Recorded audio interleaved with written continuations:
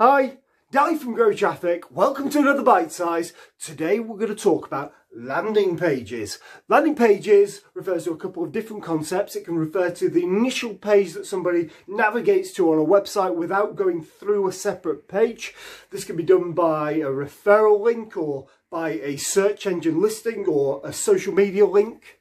It also refers to specific pages that have been set up for advertising content, and you tend to find that these have limited navigation, so there's less leakage, call to actions in specific places. Hope that helps, and remember, keep going and keep growing.